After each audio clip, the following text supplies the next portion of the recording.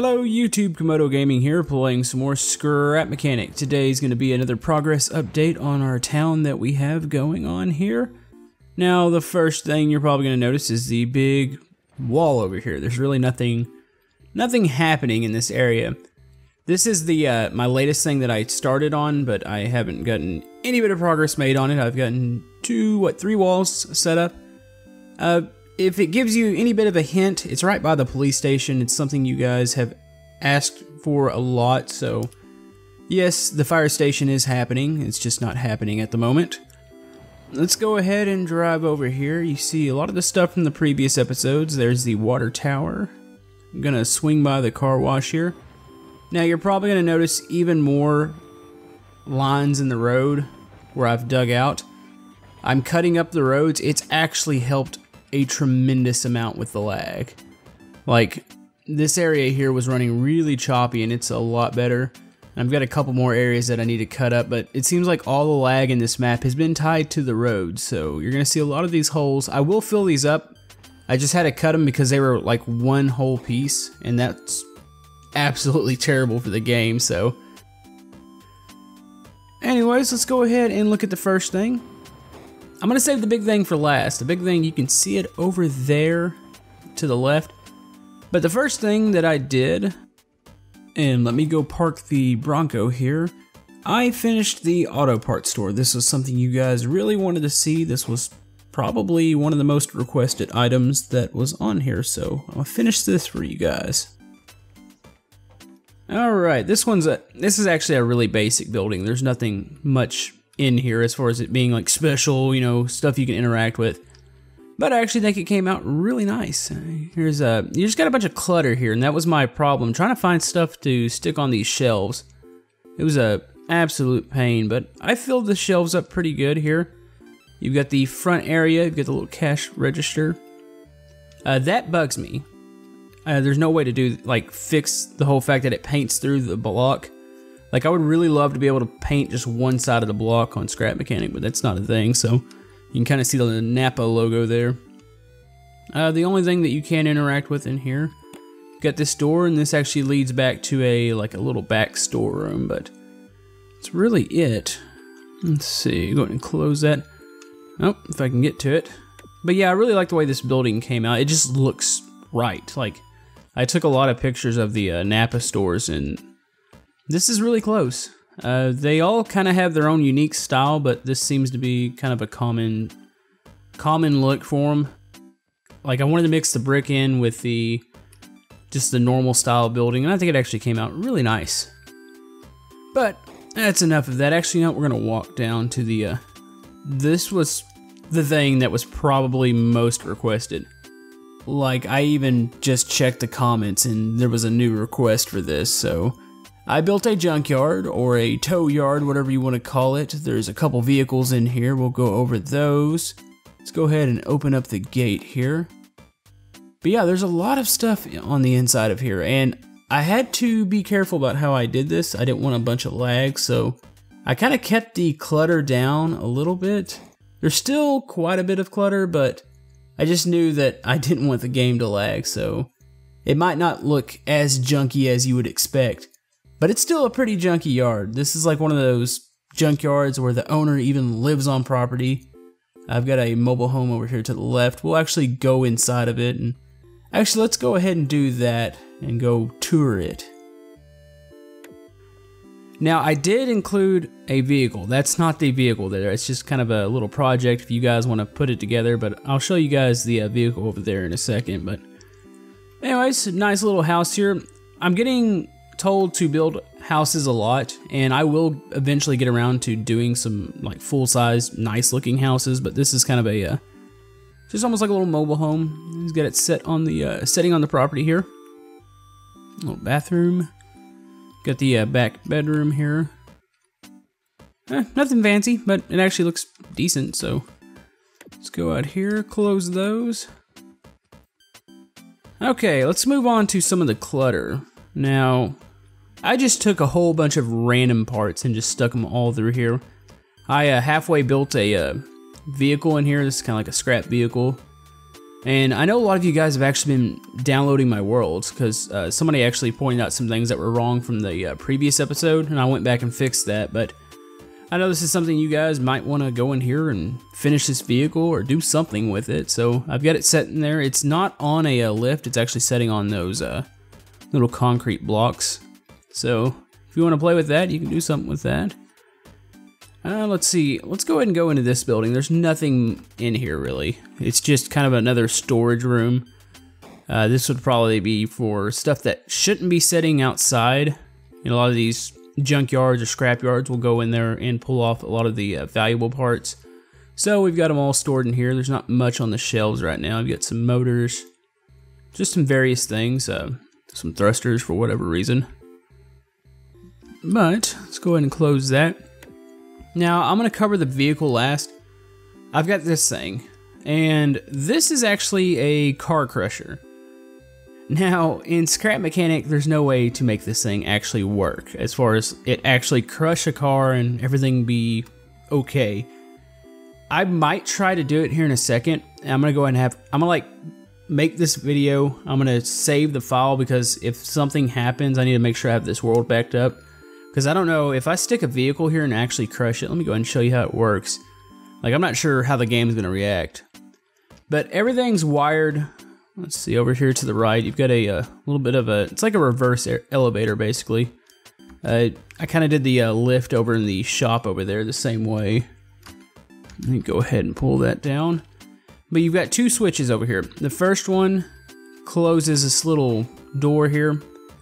This will prevent, if you're crushing a vehicle, you never know what's going to fly off. So it's kind of like a little shield. And the other thing you do is you click this button here. Let's see if I can hit it without the UI. And boom, it compresses it.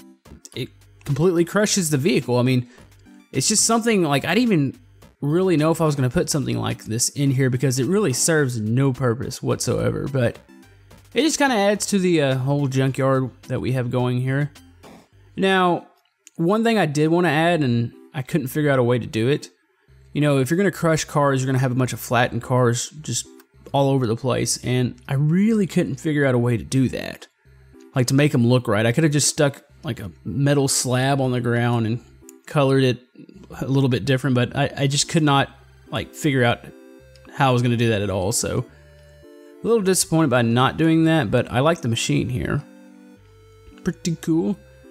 Now, let's move on to the vehicle. This is a highly requested vehicle. Let's go ahead and pull it out here. Actually, I need the lift. Let me go and grab it. There we go. Alright. This thing appears in the comments section a lot. Now, it looks kind of funny on the lift, but trust me, it does balance itself out. The back suspension is a little further down because how much weight is in here, it compresses a lot. You know me, I like to create my vehicles out of metal. You know, I try to stop that. I try to do concrete, but this one just looks great in metal, so nothing too complicated as far as the setup. You've got quite a few buttons. It's just the normal stuff. Your doors open, the roof opens, the hood opens. And you've got some controllers going back here to the back. Now I'm going to show you how this works. This actually works fairly similar to my, I don't know if any of you have ever watched my diesel tow truck video, but it's almost the same system. I stuck the controller out here so you can really adjust on it. I couldn't figure out a really good way to make like this whole system work. So the best thing I could think of was having this controller back here and you can adjust it yourself. Now, it is in a pretty good spot. Let's go try this thing out real quick and I'll show you how it works. Now let's cycle through buttons, close the doors.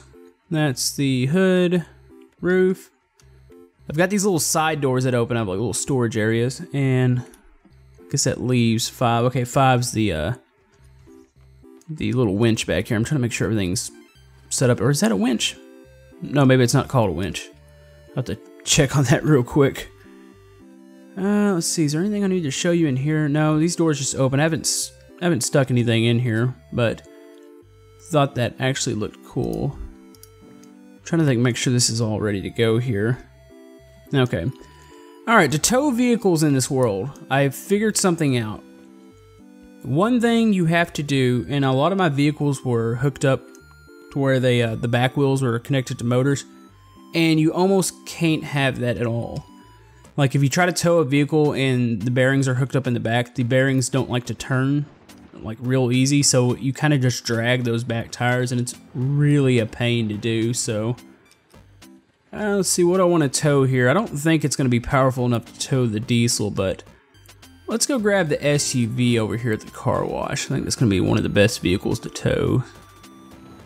Let's see, let's get over here to it. We'll just say they're parked legally. We're just going to go ahead and tow them off here. So, I'm getting a little bit of lag here. I'm not really sure why. Hopefully that doesn't last too long. But yeah, let's get ourselves in position. Now, one thing that I normally do with my vehicles, they normally set about the same height off the ground, so this tow truck should work on most of them. So what you're going to do here, we're going to line it up. I'm a little off. Let's go ahead and turn a little bit here. I would say that's probably pretty good. This lag is actually kind of bad through here. I'm not really sure why. I'm going to have to go through and cut the road up some more. But anyways, you're going to hit the 5 key. It's going to drop it down. Let's go ahead and place ourselves under it here. This is the tough part. You got to make sure these little things are going to hook out. And they're going to pull itself up here in a second. And it should hook onto the bumper. It should be fairly secure. So give it a second. There it goes. All right, we are up in the air. Now, it doesn't look like it's that far off the ground, but that vehicle is fairly heavy. So, ooh, this is going to be a very tight turn. Let's go ahead and back up a little bit. Try to turn out and not hit the sign. There we go. Yeah, this is kind of laggy right through here, so let's go ahead and try to get out of this area. Oh man, this thing takes really wide turns when you have something hooked onto the back, so kind of bear with me here. I have to be really careful to get it back to the yard. So I think this is the first time I've actually tried to tow this vehicle. It tows the hot rod fairly easy, and the convertible, it's a little tight, but it does manage to hook under there. Alright, we're going to take a left here. But yeah, anytime you want to like do a new vehicle, you can just go back to that controller. If you kind of know your angles, you should be able to fix it fairly easy. I mean, it's not hard to work. I'm trying to think of another system to do this, and this is probably the one that made the most sense. So it's kind of the thing I went with. But you know, like I said, you're gonna have to go in there and adjust it if you want to work it with other vehicles. It should work with most of my vehicles though. That's a good thing, and I'll keep it in mind when I'm designing new vehicles. You know, try to keep it a little off the ground. That way, if you want to go in here and tow them, you can do that. Now this is a little tight. Let's go ahead and turn it out here. There we go. Don't hit the fence. We're gonna hit the fence. I know that's gonna cause lag if I hit that fence. Now, this vehicle is a little bit it's a little bit laggy, and it's because the whole fact that the I guess the collision going on there with the two vehicles is really not meant to happen, I guess, in Scrap Mechanic. But anyways, let's we're gonna drop it off right about here. So the way you drop it off, you just click the 5 key again. It's gonna drop it. Let's see if I can get a view of that. And those little hooks are gonna turn in here in a second, so give it a second. I might need to speed that up timer wise, but I wanted to give you guys plenty of time to position yourself, so there those go. So I'm gonna pull forward here, and it should raise up, and my lag's gone now. Yep, yeah, it was definitely the collision there. Huh. Let's see if I can get out here. You know, I debated on making this yard even bigger, but I decided against it because like I needed to enclose it with that wall. And like last time I enclosed something really big, it was the FarmBot factory, and we saw how that went. So anyways, let's go ahead and talk a little bit about future plans here in this city. There's been a lot of good suggestions.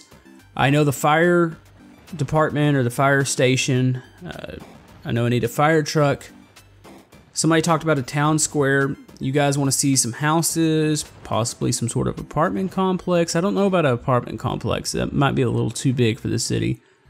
But I can definitely throw in some houses. I want to hear about some more vehicles maybe you guys want to see. But I feel like we're doing pretty good here. I mean, we've got a tow truck, you've got some rescue vehicles, you've got some normal vehicles. You've got everything. I mean, the whole theme is actually really coming together now. Now that you have a auto parts store, a paint shop, gas station, and kind of the dealership there. Now the police station and the fire station's a little bit out of theme. Like at first I was just going to do like a vehicle theme, but I think, you know, we're just going to go ahead and go full blown town here. So got to do that. I've got to go eventually fix that water tower because it still looks a little funky. So I've got to do that. But yeah, keep telling me what you guys want to see. The last video did amazing. Like as far as the scrap mechanic, I mean, it had, I think it was like over 500 comments. And it's just left and right. You guys were wanting, like, giving me different things to build. So we'll keep that up. I'm monitoring it. And like I said, I'm not going to get to everybody's comment. It's getting a little crazy with the comment section. So if I don't get to your comment, hopefully I see it. And, you know, I'll keep everything in mind and try to do what I can here. Now, I do have a couple people that I'm talking to, and we might, you know, go in here and try to do some stuff together. And that will actually speed this whole process up a ton. So I'm going to try that. Tomorrow we're going to have a viewer creation, so you get another Scrap Mechanic episode tomorrow. And then I believe Sunday we'll go back to Turmoil, and then we'll cycle back around to the new week. But anyways, thanks for the support. I'm extremely happy. I've already talked about the 20,000 subs. I'm still thinking about that giveaway, so give me a little bit to figure all that out. But anyways, hope you enjoyed this episode, and we will see you guys next time. Thank you.